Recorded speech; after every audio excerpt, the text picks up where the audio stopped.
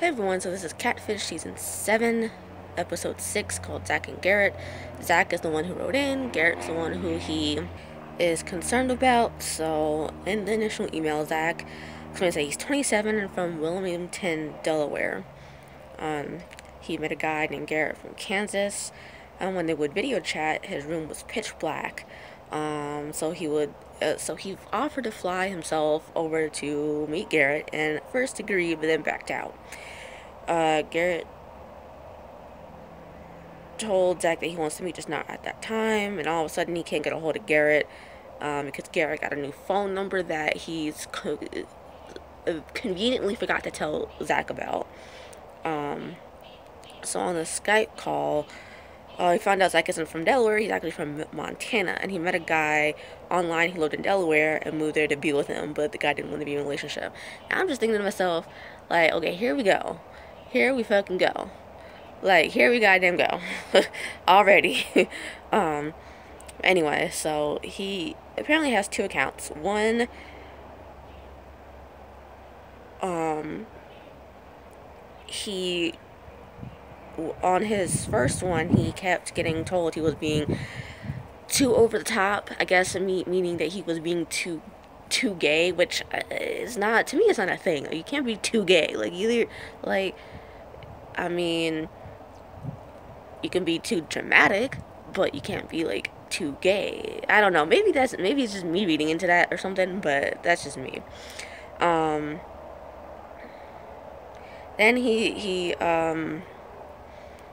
made his new profile, which is called Zach Awry, where, as he puts, he's being overly gay. I mean, if you want to label yourself that, that's fine. I'm not one to call someone that, so, because I'm not gay myself, so I can't call anyone that, so, anyway, moving on. There he's getting a bunch of messages, Facebook friend requests from a lot of gay guys who pretty much just wanted to have sex with him, and Garrett didn't do that. So he got to know Garrett, and that's when things started getting weird. So they fly him out to LA, pick him up, and rent him a house. They rent his ass a house. They rent his ass a fucking house. Like, they didn't do that with Mary. They put her ass up in a hotel. So now they're springing for fucking houses now. Like, I mean, I suppose if it's cheaper, but I don't know how cheaper it's gonna be. I don't know. Maybe it's an Airbnb or something. I don't know. So once they bring him to the house, he starts from the beginning, and he says that a month after, like, he goes through the timeline of how things went. So he's like, a month after they started talking, things got serious. They started saying I love yous. And eventually he said he wanted to meet Garrett in Kansas. Garrett said sure. But then when Zach was saying I'm about to book the tickets, Zach was like, don't do that. Even though Garrett was like, well, you're my future husband and all that.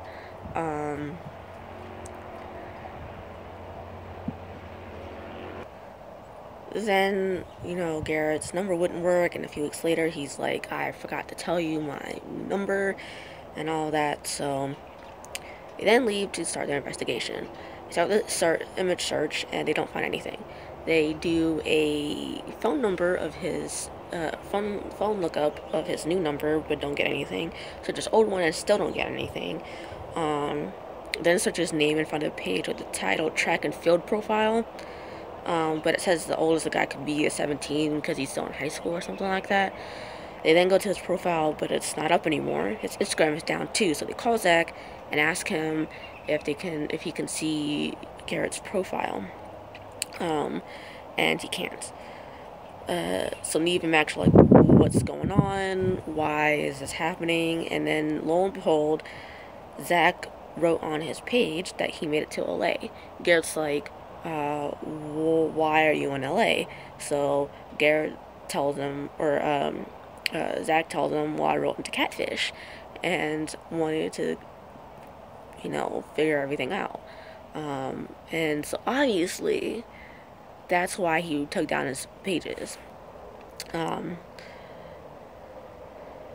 So they hang up the phone, search the URL for his now taken down Facebook page, and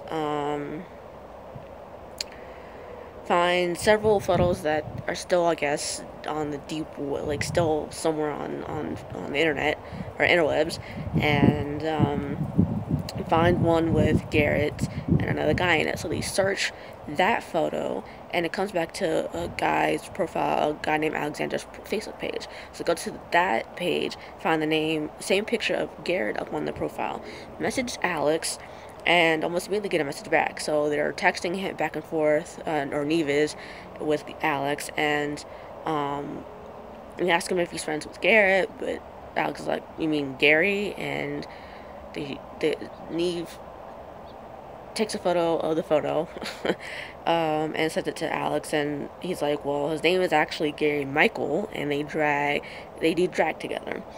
So they look up Gary Michael on Facebook, find only one profile, and it seems very much that he's not really out as being gay.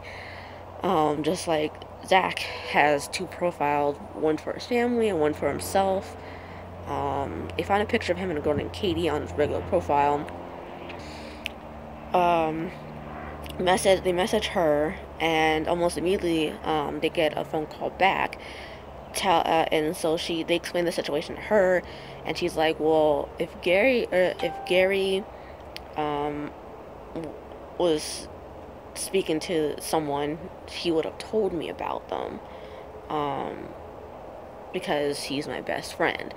So and she explains that about 4 months before this episode was filmed, Gary's ex hacked into his Facebook page.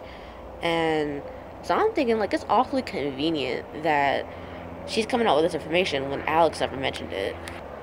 Maybe because, Alex is not his best friend, but still, like, usually, even if, like, usually if someone is a friend of the catfishers, they will usually, tell any information, and I don't know, so it still seems weird. So they meet up with Zach, who, after all that, and they meet up with him at a Pilates studio because he wanted to find a way to de-stress. So they tell him everything, and after telling him everything, Neve goes outside to call Garrett. Garrett answers. Neve wants to clarify things, but Garrett doesn't really answer. But he is willing to fly out to LA to meet Zach. So the next day, they go over to the house they rented for Zach and wait. They get a call from Olga, one of, I guess, the producers. I think that's what her name was. And she says that when she got to the airport, they couldn't get a hold of him because his flight got in about 20 minutes beforehand, and they just couldn't get a hold of him. So they have, like, no choice but to wait. They try calling Katie, and when she answers the phone, they hear her knock at the back door. Or I guess you could call it the back fence. And it's Garrett. So Garrett explains that he had a long-distance relationship with a guy who lived in Georgia for about 2 years, and when Garrett took his ex to Wichita, the ex got a call at 3 in the morning, which made Garrett flip out and break up with his ex. Then the ex got mad and hacked into his Facebook page. He made a second generic profile for his family because he grew up in a small Catholic town. They confront him about Katie and her not knowing about Zach. Garrett says they talked briefly about Zach, but she doesn't know anything about him specifically. They ask about the accounts being taken down, and he's like, well, I was just being scared. So Garrett was asked about not being able to go to Kansas, and his family, and Garrett says his family told him to lie and pretend to be their straight son. And it's still, everything just seems really just off about I don't know, some feel like it's being left out. I just feel like something big is being left out. Like, I really do. Usually when you know, usually when,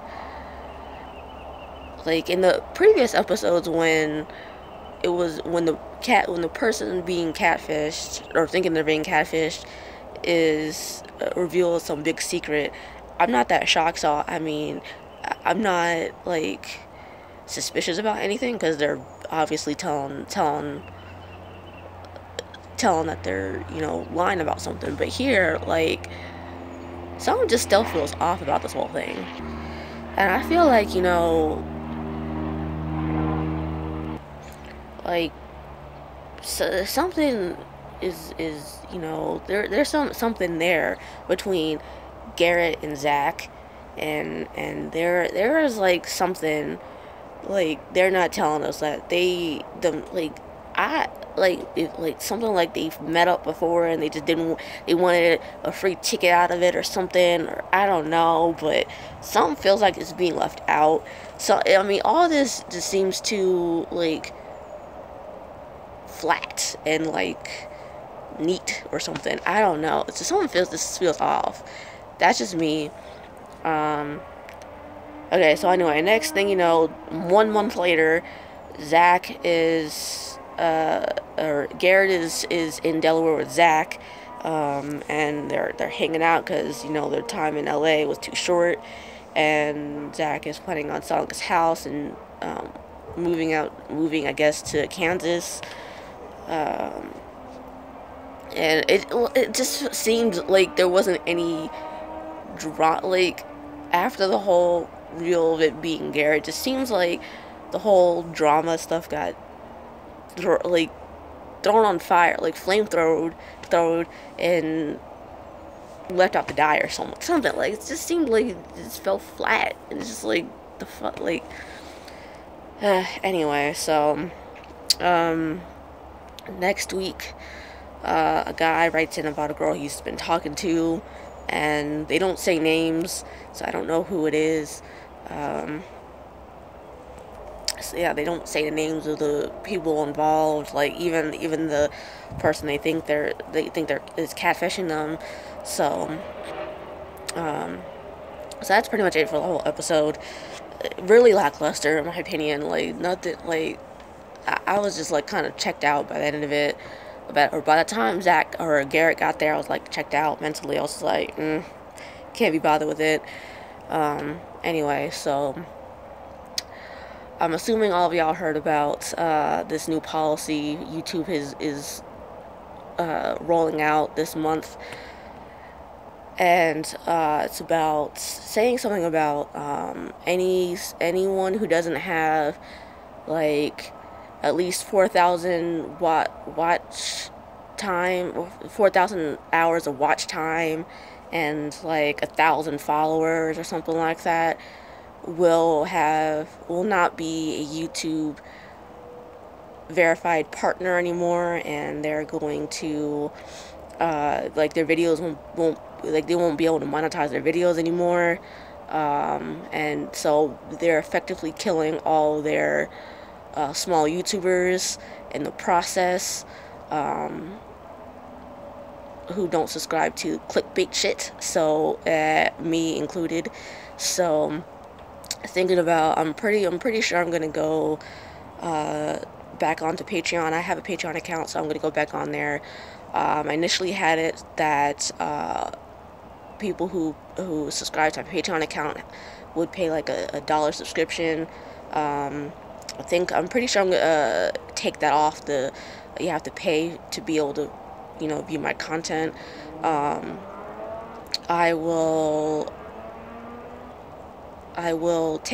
probably, most likely, like I said, I'm most likely gonna take that off and just let you guys watch my content for free on there. And if you would like to, you know, donate money to my Patreon account, y'all are more than welcome to do so, but I'm not gonna make y'all have to do that. And I will most likely end up putting my videos up there from now on. This video in of itself will be on Patreon, and this one will be on YouTube as well, but this will be the last YouTube video most likely. Everything else is going to go straight to Patreon. I'll put a link down in the description box so y'all can go there from now on if y'all want to keep watching. But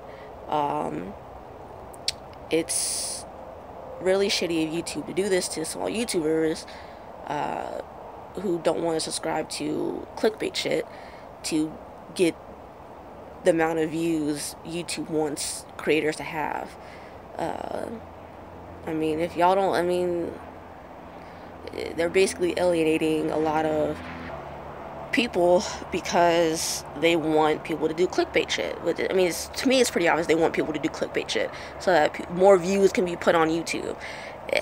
That's just really shitty of them. So they're pretty much losing me and a lot of people to places like Patreon and I guess you could say Twitch or something if they do live videos, like, or live streams. So they're pretty much like, you know, doing all that. So yeah,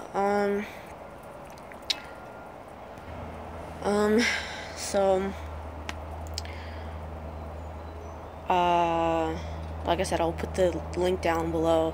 Just gotta make sure I remember all my logins because I haven't been on Patreon for a while. So just check out my Patreon page if y'all want to continue watching my videos. I'll put them up there, and I will make it so that y'all can watch it without having to like actually pay money if y'all are, you know, just, you know,